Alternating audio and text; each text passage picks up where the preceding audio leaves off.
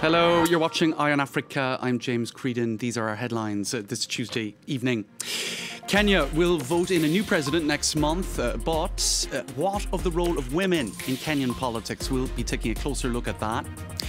And in Uganda, we'll bring you a report on efforts to respond to a major hunger crisis in the northeast of the country.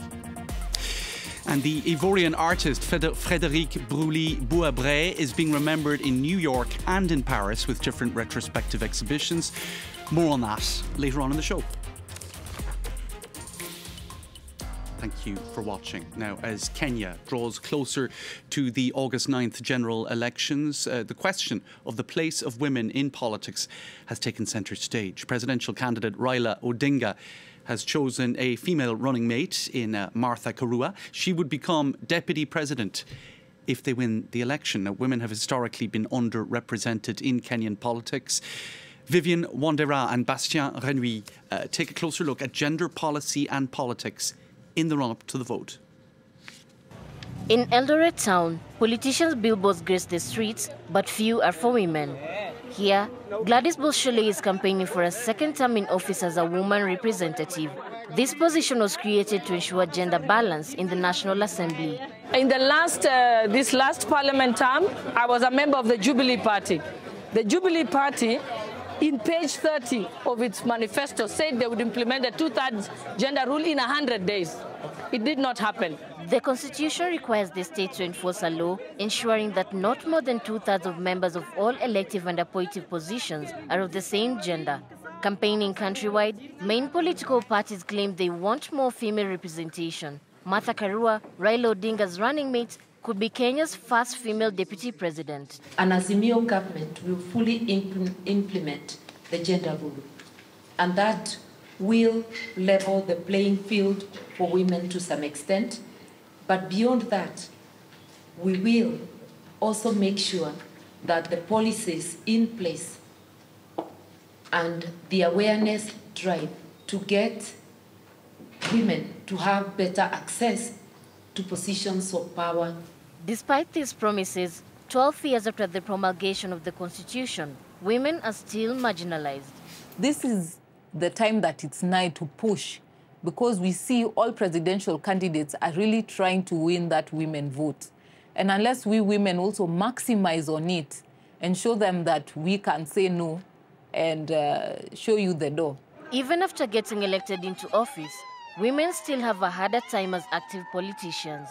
I know that one of my colleagues in Parliament, somebody picked a pornographic movie and superimposed her face, and it went viral across the country. And she was a Muslim woman, and my husband walked out on her. So many women would not take the risk to go into politics if that's what happens to you. Out of 1,883 elective positions in the country, women hold only 172 seats. The fate of the bill now lies in the hands of the next parliament. Now, staying in Kenya, there have been calls for a boycott of the election due to soaring costs of living. Prices have been climbing higher due to the knock-on effects of the war in Ukraine and the pandemic. Inflation currently stands at almost 8%. Shirley Sitbon has more. An international food crisis and a drought which has cut down food supplies. This summer, Kenyans have seen extreme difficulties pile up. These protesters are not just angry, they're terrified of not being able to eat as food prices jump. They call their movement the Hunger Revolution and urge immediate measures to stop inflation. Please bring down the price of flour, because without it we cannot cook our ugali or make porridge. Now there is no flour, there is no food, and we are hungry. By we, this grandmother is also referring to her 12 grandchildren, who she now struggles to feed.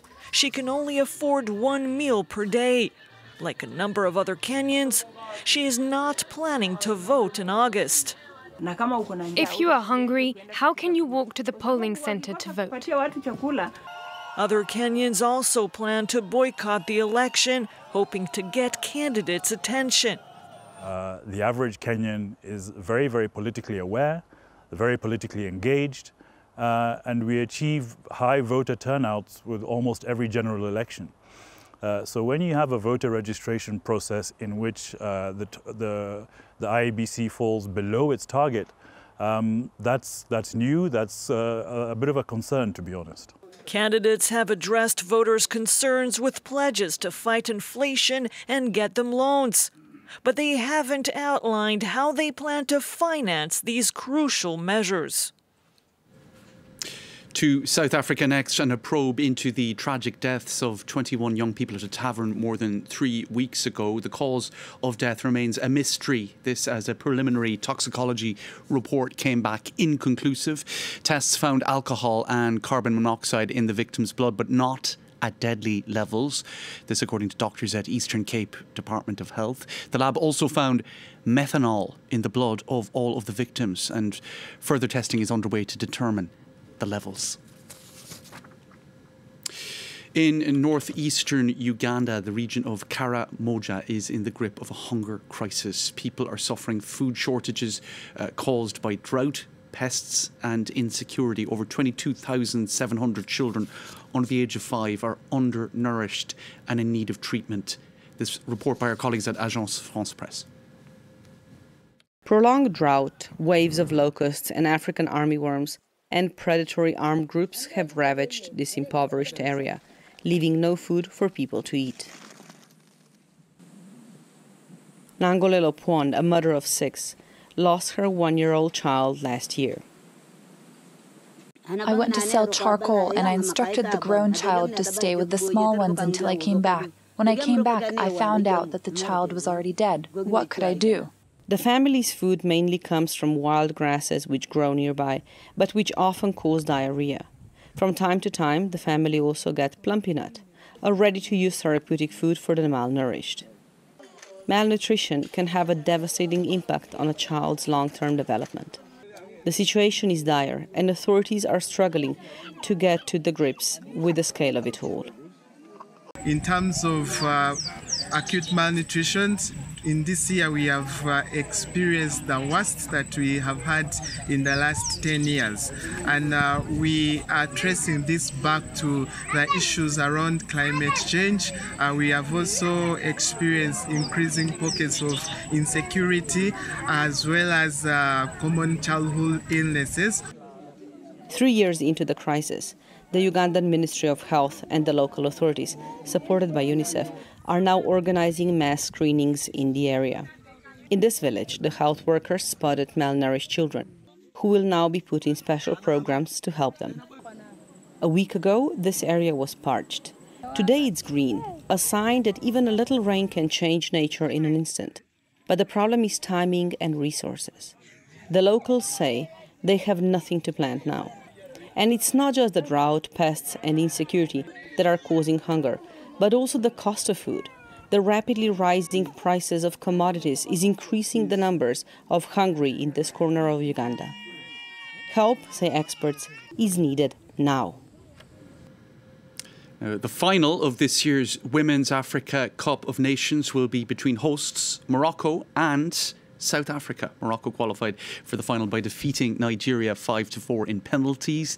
Nigeria won the tournament last time round. Now, this year's final will be played this Saturday in Rabat at the Prince Moulay Abdallah Stadium. South Africa were the favourites going into the tournament and are hoping for their first victory in the tournament so far. Now, next up, a focus on an Ivorian artist whose body of work is currently being celebrated at the MoMA in New York.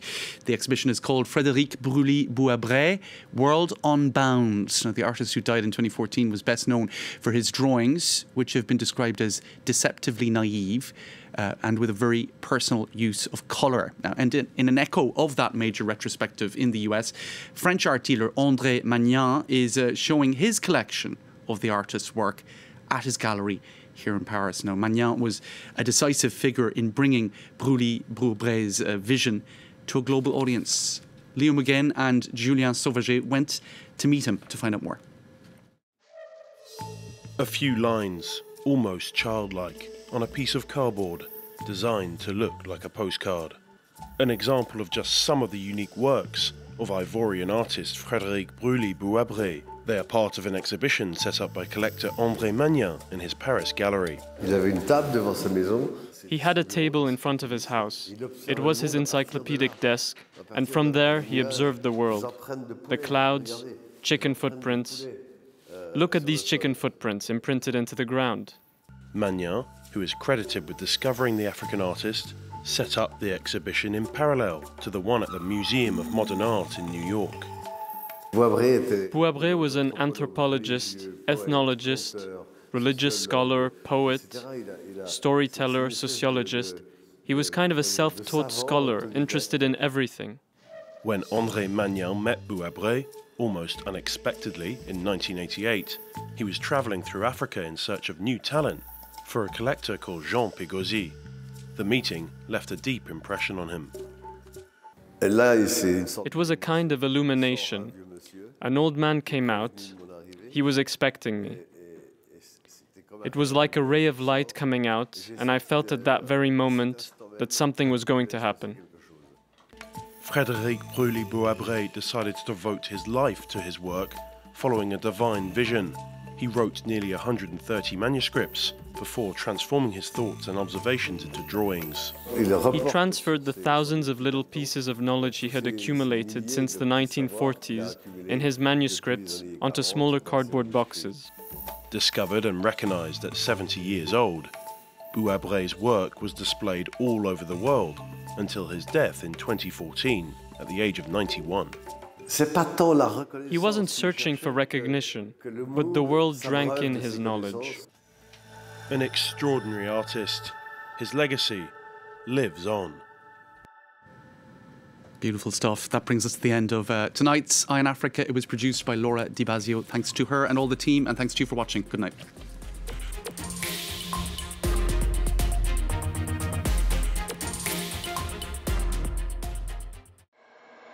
Because